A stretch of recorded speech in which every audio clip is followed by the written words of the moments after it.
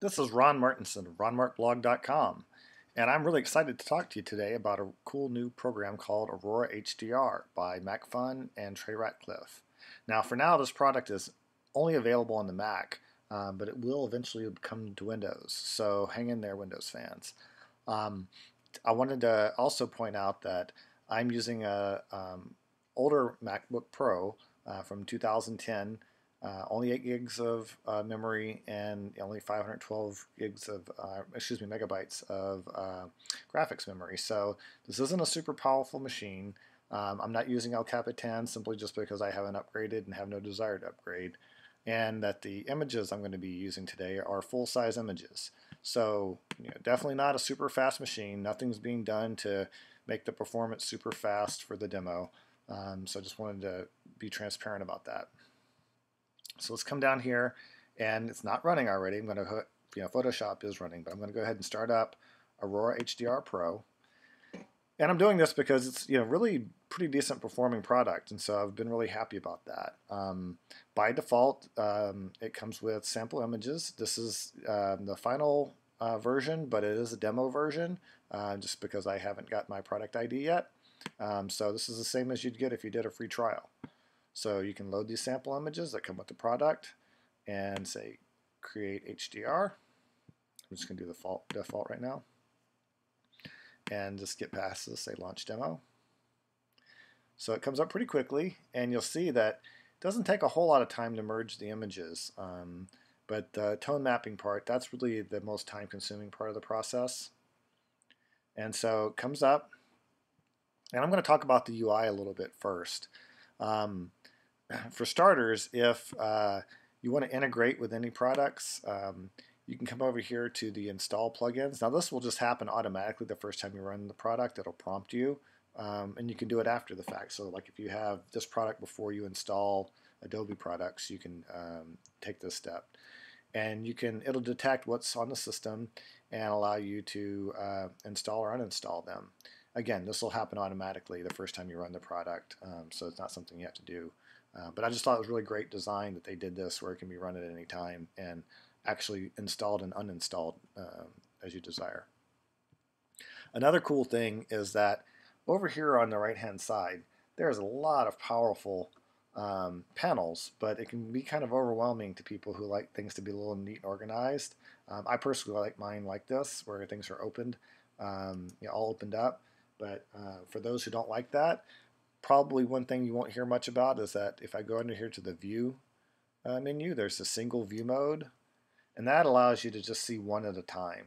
And some people are going to find this much more satisfying because it's not quite so confusing having that. So for the purpose of this demo, I'm going to do it this way just to make things a little more clear. You can also use the view toggle presets or the tab key. So I'm going to use the tab key here, and it will show you all the presets and it shows you real time, what it's going to look like with your actual image that you're using. So I've started with the user presets. If you've done the pre-order, these are the presets that you get for doing the pre-order. But if you don't have that, that's okay. There's a lot of great ones that come with it. There's basic, architecture, landscape, and so on. One of the ones I think a lot of people will like are Trey's presets that come built in. So I'm going to just click on one like Angels Within, and you see it's a little dark, but there's a whole bunch to choose from. I'm a kind of a mouse clicker, so I tend to just drag like this, but it's actually a little easier to use the touchpad sliding back and forth. I wish this was like a Windows system where you could just touch it and scroll it. But at any rate, if I come back over here to user, I'm actually going to try out one of the ones that came with the bundle called Vivacious. Actually like that one. That's a really good starting point here. And you'll notice when I hover over these, there's a little star. That allows me to mark it as a favorite in case I want to keep this one in mind. There's so many presets that are built in that that's kind of handy. So if I come in, I can do things like create layers and so on, and I'll get into that later. So let's actually talk a little bit about the main UI. So this is a trial version, so there's not anything to open and export. But if you did want to export, you could create a file, or you can send it to applications and sites and stuff. And so if you're a MacFun user, if you're probably familiar with how to transfer between products, so you don't have to go save the file and go find it in Finder and then go open it up. You can actually send the file with all your edits directly over to the other products and transfer between them. So that's great. This functionality is disabled for the demo, but if you buy the full product, it is available. There's your typical, being able to view images at 100% and fit to screen, and then typical zoom features. If you want to see a before and after, so here's before, after, and so this is basically turning off all the settings that have been set here from one of your presets and just showing you what the basic HDR was like after it was done. If you want to do a different kind of compare, you can do this type here, which will give you a real-time slider that's really smooth and allows you to show the impact. Another thing you can do is do side by side. So this is pretty cool. And I'm going to turn that off. And if you want to do undo, like if I come in here and I make some changes, and I'm just randomly sliding bars, I can come in here and have multiple stages of undo to get back to the state that I was in from the very beginning. That's before my preset, after my preset.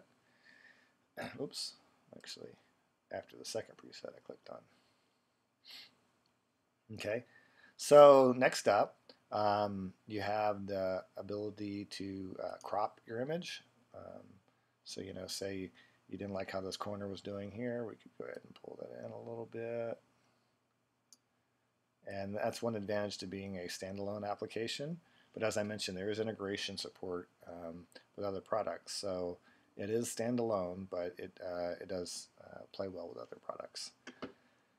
You can use so if I go into full size, excuse me, 100%, I can click and drag. It's using video hardware acceleration, so it's really fast.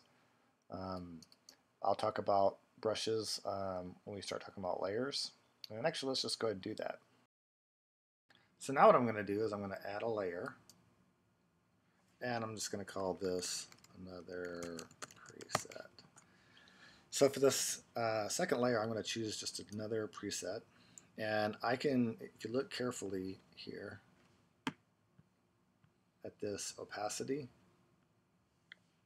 if I slide this little slider right here, it has an impact on the opacity. And so cool thing is that you can decide how much you want of this effect right off the bat, or you can do it later just with the opacity. But that's kind of a nice built-in feature.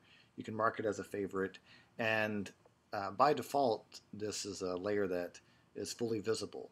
Now if I come in with the brush and I look at this, that by default it's going to be 50%, and I paint over the sky, what that's going to do is that's going to create a new layer that has a mask that black conceals and white reveals, and it's actually showing up as gray because what's in the middle of black and white is gray, and so you got 50% of the effect is showing. That's usually a good starting point, but some people may say, I want this effect to come in right away. Rather than painting a bunch of times, you can come in here, do 100%, and just get that whole effect in there just right away. And again, now you'll see it's white and black. Rule of thumb, a lot of times people do between 33 and 50%, and just kind of paint in and keep adding until they have the right amount that they want. But sometimes you know what you're doing and you want to crank that up. So just a little tip. If you want to see the mask, you can just push this little eye icon and you can see that it's a solid mask with some feathering on the end. You can clear out the mask, you can invert it, you can create luminosity masks, copy the masks, all sorts of cool things you can do with it. You can erase if you did too much. Like let's say I just want it over on the yellow side, not this other side over here. So I'm going to erase it from over in this side, and you'll see it's put some black in here. So kind of take it out of that part. What I'm going to do is Aurora's still running. I just closed up from before, and I'm going to load my own images.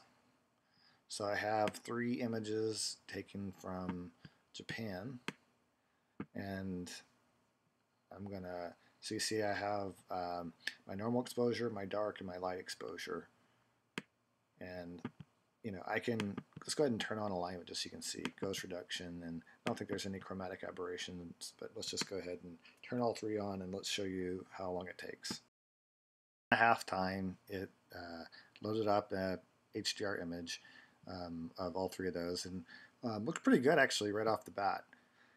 But let's spend a little time playing around with it. Now, this hasn't been rehearsed. I'm going to do this just on the fly, and the primary reason for doing that is because I'm learning the product and I want to just sort of experiment and show you what's there.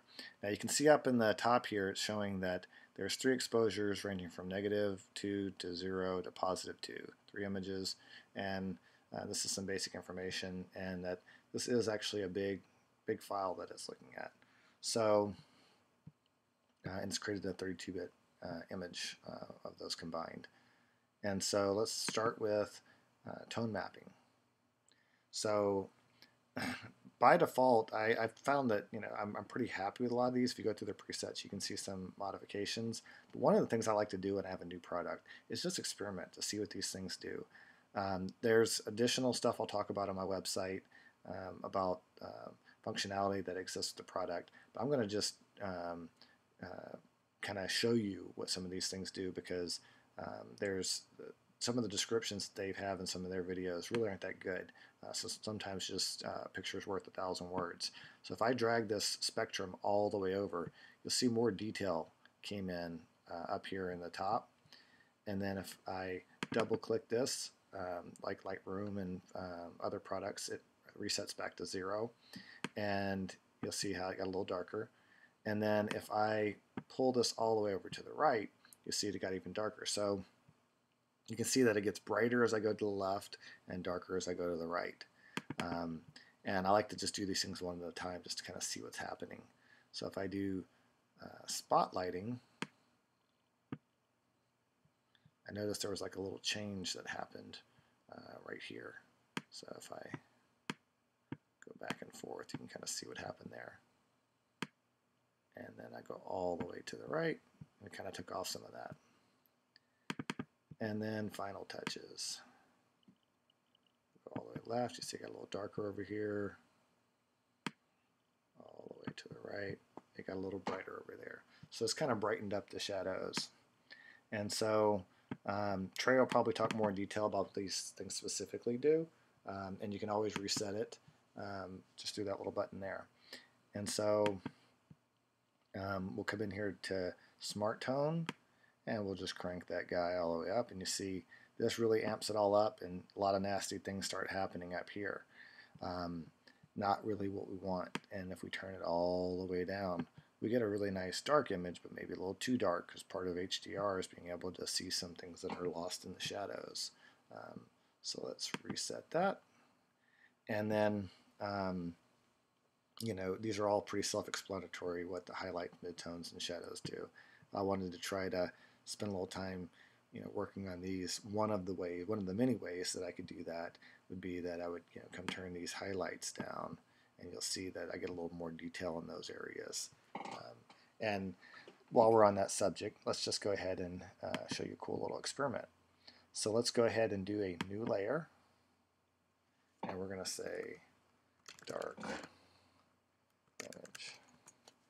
And for this one of the really cool features is I can come in here and say that for this layer, that the source image is either the previous layer, texture, which is a file that I load, or I can pick which one of the frames that I want. And if you've ever done HDR, a lot of times you spend a lot of time going back over to Photoshop and bringing in those other frames. So it's a lot of tedious work. So this is all really nicely integrated in. So I'm going to take the dark frame, put that in there, and remember, by default, it's going to be 100%. So if I wanted to turn that, and you can see it actually applied it to all my presets. I'm going to hide that panel just so you don't keep getting distracted by that. And you know, this is all happening real time, so that's why you keep seeing the refreshes. And so I could come in and, you know, I could adjust the opacity. But that's not really what I want to do. What I really want to do is I said, oops, excuse me, didn't want to do that. For this one here, what I want to do is I want to paint. And what I want to paint is just keep this little lamp here. Oops, went a little too far, but I'll fix that in a second. And this area here, because that dark exposure has it pretty close to the way that I want it. And you know, we know that we can come in here and erase. So for that little shadow area I had, I can bring it back. I think that was a little sloppy right here as well. Now, sadly, one feature that's painfully missing is that there is no auto edge detection brush like you would have if you turned on the auto feature in Lightroom or on one. Really wish they had that, but unfortunately it's not there. Again, remember these effects are at 50%, so if I said, you know, hey, I want to bring all of it from those images, then I'm going to come back here, make this a little larger, and paint it exactly the way it was from that frame. And so that's kind of one of the cool things about HDR is you know, you have that other frame, or this type of HDR editing software, you have that other frame you can use to recover some of those details that get lost. Let's actually come in here and do it to this guy as well. So some of these others, make this smaller. Take some of the glow off of that, and I'll leave those back there. And this one here, well, we may or may not want to do it. It's kind of personal preference. And this one here, maybe bring some of those details back. And if you had, you know, more brackets, you could go for whichever one you wanted. So this is really nice that, you know, you can do that without spending a lot of hassle, especially, you know, if you're coming from Lightroom where you didn't have the luxury of being able to do layers. It's really a great benefit. So now that we have that, we want to go ahead and create another layer because this is all going to be cumulative. So more changes. I'm going to come over here and we can start playing with things like the clarity. You can see how this brings out more details. It's just like in Lightroom if you ever use clarity. If I want to play with the HDR look, I can crank it all the way up, get it really garish and nasty looking, or I can turn it all the way down just to get it turned off. And by default, it's around 0. And if I apply this, then you get other thing you can do is you can just make it softer or harder edged, and you can do some boost. See, if I do this boost, it starts bringing details out here, but at the expense of some noise. So this is one that I actually don't play with a whole lot, but I wanted to go ahead and show you. For this image, I think I'll probably throw in a little clarity, and then let's actually talk a little bit about HDR detail. Again, if I pull that up, you'll start seeing a really kind of heavy-duty effect. It starts doing some nasty things in the shadow areas, and you can affect the softness of it. Again, I'm not really a big fan of that. I tend to like more photorealistic, so I'm going to turn that off. And then let's come on down here, and actually, just for a moment though, it's a good talking point, I'm going to add that nastiness back. One built-in feature is noise reduction. So if I did decide I like this effect, but I didn't like all the noise that it added, I could come in here and I'm just going to go radical and crank it all the way up to 100. And if I actually zoom in to 100%, you can see over here on the side that it did a, okay, so it took a second for it to paint the effect back in. It started getting rid of some of the noise. I can smooth it out even more. But I lose detail, so it's going to create some softness. So, the built-in noise reduction is great. For any layer, if you want to sort of see what it looks like with or without that effect, I can turn it on and off. And I can say, okay, did the noise reduction cause more harm than good? There's a lot of nice texture in here that I lose when I do the noise reduction. And so sometimes I can make you go back and revisit some of your prior decisions. So I'm going to actually reset this back to off, and I'm going to reset this back here. And I'm going to go again, crank up clarity somewhere around the middle. I want to see some texture. There's a lot of really good texture here. And then for noise reduction, I'm going to try to find my happy place for that. And again, wait a second for it to render. You see this little thing here, it's rendering. And then I'm going to try to get rid of some of this color noise that's happening here without ruining too much detail here. So whatever is the minimum I need to make that at least somewhat decent. Maybe smooth it just a little bit. Now I'm a big fan of Noiseware's Imagenomics Noiseware product, but having this integrated is definitely a big time saver and probably easier way to go for HDR. Standalone, I'd still probably use Noiseware, but this is a good solution. So next up is image radiance. Now let me go ahead and back off again.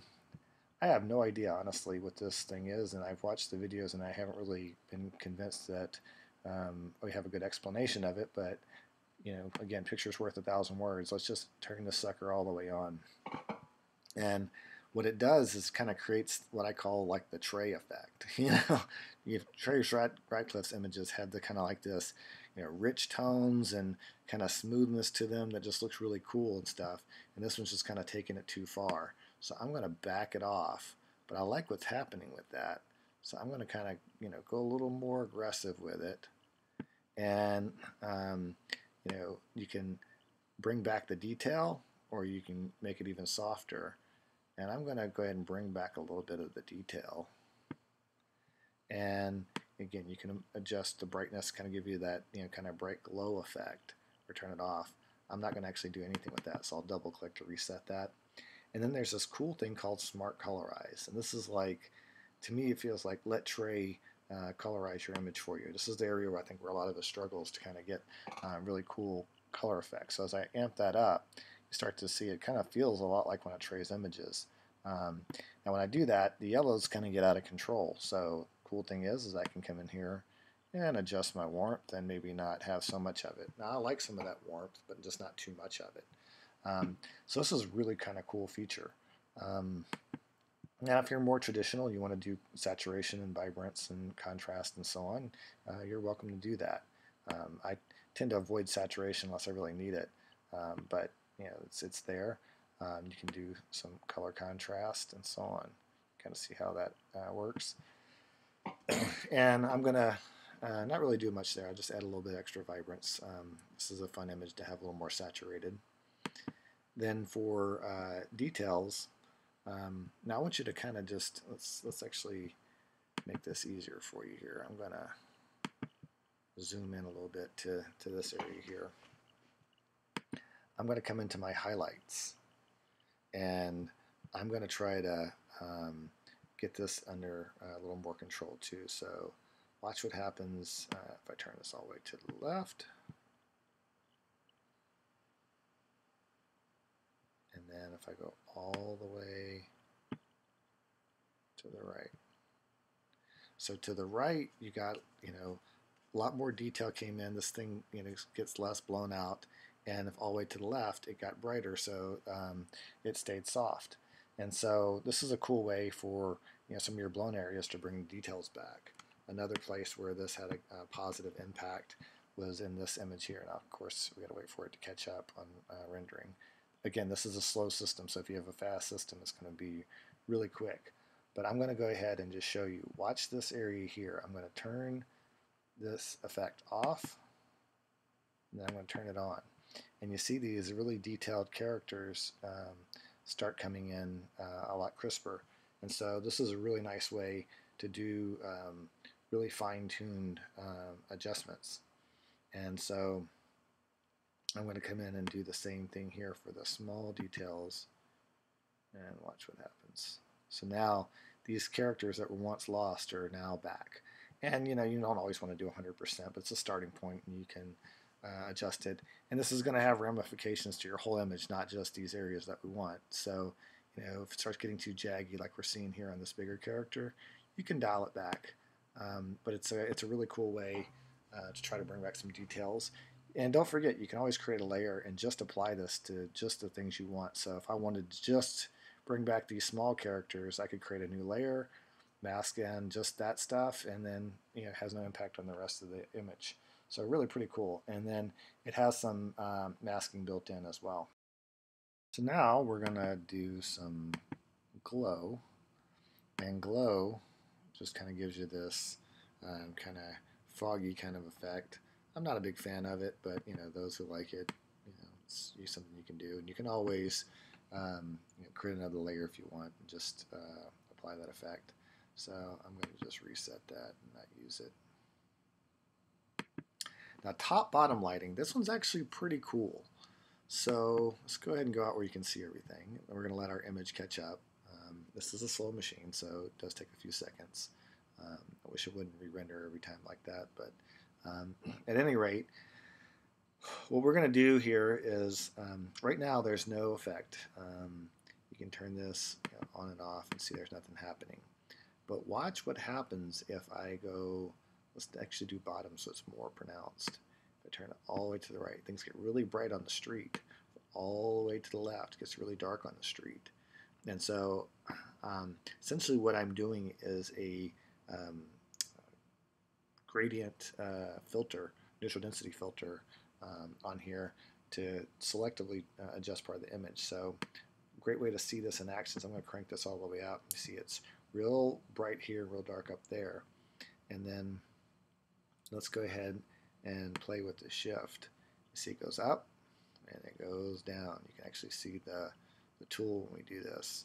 And we can rotate it. And so we're going to put that back to normal. And then you can also affect the blend, how much it blends. So if you've used this type of control in Lightroom, you're familiar with it. It's just a little nicer user interface for it that I find is a little more friendly. So let's go ahead and reset that one. And for this image, what I'm going to do is I'm actually going to darken it up a little bit on the street. Kind of like that. And again, you can create new layers if you want to do a little bit to the top, a little bit to the bottom.